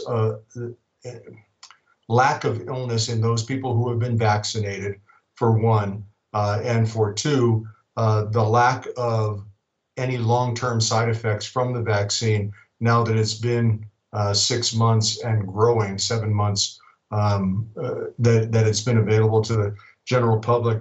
That might encourage more people who have been hesitant because of just how fast the vaccine was developed initially. No, I agree. That's a really excellent point, and we're on the case. Well said, Ted. More diplomatic than I would have phrased it. Okay. Any other? Yes, Cami. Sorry, I'll be super quick. You know, long before COVID, we would have been looking at a very similar chart for El Paso County, like preschool child age vaccination rates. And we do know that El Paso County is behind the curve, and there's a tremendous amount of hesitancy in our county in particular on regular vaccinations that have long been around. So I feel like, I mean, yes, this is a scary chart, as you said, but I would guess that it's very similar in consistency to what we see with overall vaccine hesitancy in those that have been around for a long time among El Paso County residents. So I think this is just to be honest with you, it's a continued conversation about how do we address overall vaccine hesitancy, not just the newest. How do we think about vaccines? Right. And that's a great point, if I may. I mean, one of the challenges with vaccines is that when they're successful, they make the risk of disease fall away in your mind. So people simply look at the risk of side effect, which is extraordinarily low with well-designed vaccines, right? Against the risk of doing nothing. And doing nothing, not getting vaccinated, is not a zero-risk decision. And so you're absolutely right, though, about it. What's that? Okay. Yes, please. We've got Okay. a little bit over 10 minutes, so. Thanks, Stephen and Buddy. Yeah. We had a few different items to review here just related to continuity of operations, but I think that I have to, I'm not going to be able to go over all of them. So, Deanne, I don't know if there's anything that you guys stated that the big news is that the World Arena, the last day for mass vaccination there will be the 27th. We still have a mass vaccination site at the Chapel Hills. We're working to see if we can put something at the Citadel Mall. So we have something on the south side. We're still working with the vaccine consortium and having access points throughout the county. We are highly engaged in the mobile vaccinations and working through trusted partners. We're also in the works of purchasing a mobile vaccination van, at most two, to ensure that we're able to continue mobile vaccinations, working through our trusted partners and putting them in schools or events, you know, in rural communities. So that effort is still going. And Deanne, is there anything else, just in the interest of time, that you want to mention? One other item I would like to add to the conversation is that since March, we have been in incident command since March of 2020 with unified command with the Pikes Peak Region Office of Emergency Management. And as we see some of the disease metrics decline, as well as seeing some of the demand for these large-scale vaccination efforts, moving more to smaller events and mobile events. We're also at the point where we have the opportunity to ramp down some of our emergency coordination center efforts and allow some of our team members to, instead of being so singularly focused on COVID, really allow our agency to get back to more of a broad spectrum of public health services, which will be very important during the recovery phase as well. So we are looking forward to standing down our emergency coordination center. However, that doesn't mean that we lose our bandwidth or our focus on COVID. That will remain. We will remain in close coordination with our Office of Emergency Management as well as we move into later stages of the response. And along with that, we are also working on after action reports, because certainly when we talk about a response of this duration, there are so many lessons that we can take from this event to inform future activities as well. And as part of that after action process, we're also mindful that this is not just our staff and our activities we undertook, but also the policy making boards and partnerships that informed our response. So we'll be working towards ways in which we can solicit input from our Board of Health members as well to inform those after action reports, and look forward to bringing that opportunity forward to you. Excellent. I would really encourage board members to go ahead and read through these on the agenda items. The four that I plan to read myself are the four abstracts that were submitted and presented at the Council for State and Territorial Epidemiologists. They're very sciencey. I'm sure that in depth a review of these will get deep into the weeds. We're not going to do it today, but it looks like there's been a really significant amount of work that went on there in the area of research. So good job, all these folks. Any other Board of Health member or Susan comments? No, I would just say that These are great. I don't think that they're included in the board packet. So what we'll do is we'll send those out through email, but through 2020, we've received a number of recognitions, accolades, and awards and honorable mentions, not at the state level and elsewhere. And Burke and I are going to be, or the CEO of the Chamber and Economic Development, we're going to be presenting on the national stage, I think in July. But there's as has been mentioned, I mean, we've got a phenomenal team. This is super. And there's a lot of recognitions and great work that's going on, just not enough time to relay it all, but we'll send that out. And can we put it on our website too, these scientific papers? That would, yes, even though they're pre-published? Yeah. Okay. Double check with our team. If we can do that, that would be. I think that'd be fantastic. If they're the abstracts at least. They're solid. Okay. Terrific. Anything else, Susan? I have a lot more, but not enough time, so let's stop there. Okay. All right. How about though an update on our south side? Could you do that? That's, I think, particularly important. Can you do that briefly, please? Sure. So our new building, which we have not had for that long. It's Sam Geek had mentioned earlier that there's going to be a resurfacing of the and repairing the parking lot, which you guys are aware of that it needed, and the city of Fountain had agreed to do that. The parking lot has not been free to do so because we've been doing points of dispensing and also testing and very busy in that parking lot. So that will be happening very soon. And we're in the process of doing some lease agreements with the city of Fountain, Police Department, and Mount Carmel. You all are aware that we wrote the grant for the Sheriff's Office for the Behavioral Health Unit for an officer to be paired with a behavioral health professional with numerous different partners, UC Health as well. So there is going to be an effort that is launched out of our south building, which is the Beacon unit with the Fountain PD. So they will have space there. And we would love to take you guys on a tour at some point. And so the former substation space will be turned into a workspace also for El Paso County staff, because we need more staffing, and we're looking at like hoteling or many individuals using one space, not just a dedicated office. So that will be happening at that building. We do want to plan a ribbon cutting ceremony when things are able to come together, since we have not been able to do that during the pandemic.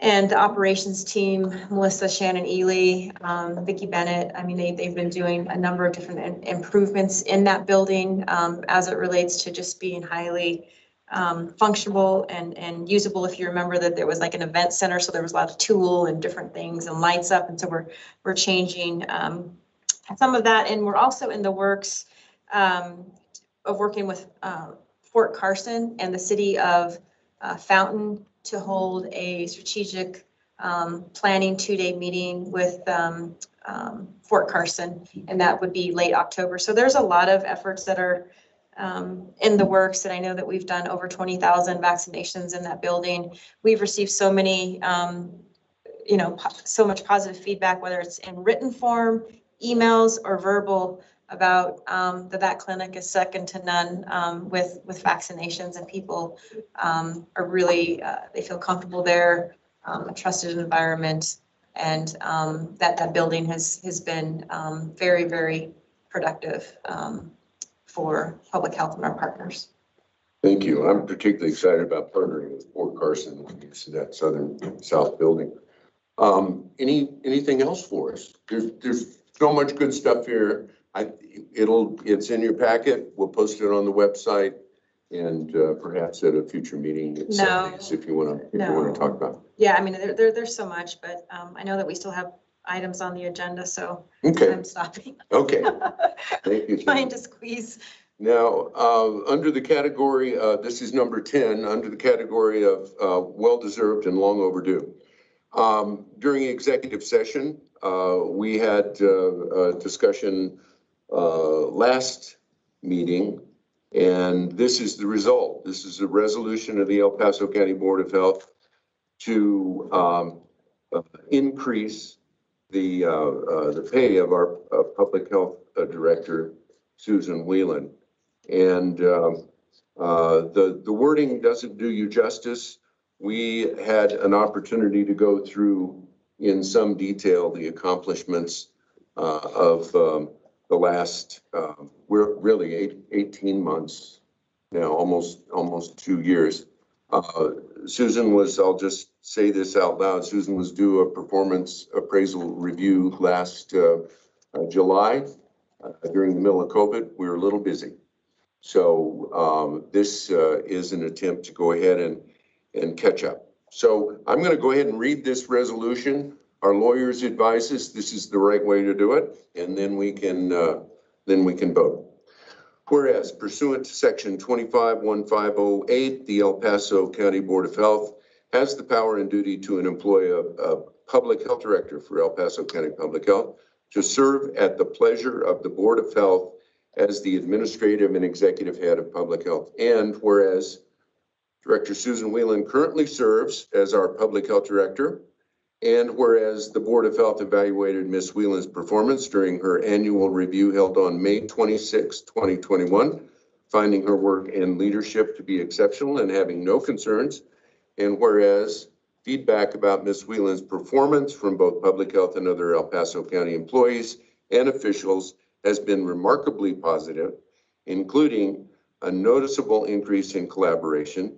And whereas the El Paso County Board of Health recognized the outstanding leadership and dedication of Ms. Whelan during the COVID-19 pandemic at resolution number 2020-06, including her successful efforts to reorganize the infrastructure of the public health workforce to enhance efficiencies, engage in cross-sector collaboration, own the role of chief health strategist, and promote the data-driven, science-based best practices of Public Health 3.0. Enhance transparent, accurate, and timely communication, both within public health and to partner agencies, the Board of Health, the El Paso County Board of County Commissioners, the Colorado Springs City Council, the media, and the residents of El Paso County. And work closely with the local business community, including the Colorado Springs Chamber and Economic Development Council, the El Paso County, the Pikes Peak Workforce, the Pikes Peak Small Business Development Center, and others. Whereas a 2020 salary survey by the Colorado Association of Public Health Officials determined that Ms. Whelan's current salary is below the average of other comparable positions in Colorado, taking into account population served and annual budgets administered. And whereas the Board of Health further weighed the constraints of the El Paso County budget and salaries of other members of county leadership and recognized the board's duty of fiscal responsibility.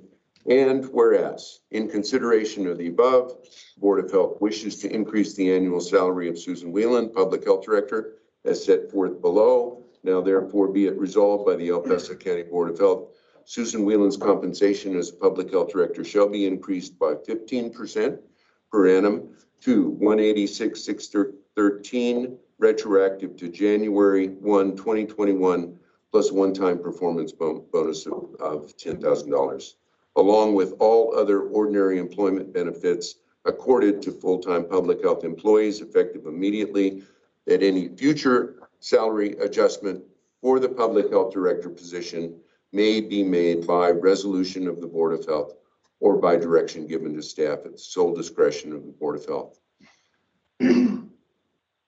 Any discussion? I hope not. Okay, I'd entertain a motion and a second, please. Okay, all in favor? Aye. All right. Aye. There we go. We have anybody, any public comment? Anybody out there who would like to say something, or do we have any, think we have anyone in the room? No? Okay, so no public comment. We do typically not meet in July. And so it was my recommendation during a previous meeting with Susan and Deanne that if we need to meet, if there is some public health emergency, we can call an emergency meeting of the Board of Health and get together either in person or virtually. But I would suggest or recommend that we not meet in July and instead meet again on August 25th. We don't have to have a resolution, but I would like to hear any comments from Board of Health members that don't think that's a good idea. Hearing none, we won't meet in July. We'll meet again next August 25th. Entertain a motion to adjourn. Move to adjourn. All in favor? Aye. Aye. We gotta catch a bus, so we gotta We go. gotta catch up. Yeah. Thank you all. You're Thank awesome. you. Love you all. Take care. Thank you.